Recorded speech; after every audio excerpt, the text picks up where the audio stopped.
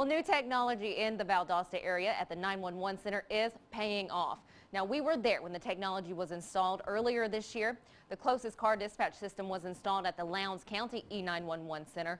Dispatchers are able to track police vehicles using, as you saw, GPS for the highway property for calls that they can see at dispatch and send the closest police officer and cut the response time in half.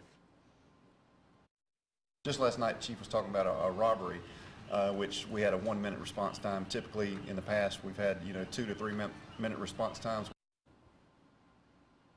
Now, this system cost about $700,000 and is funded by SPLOST.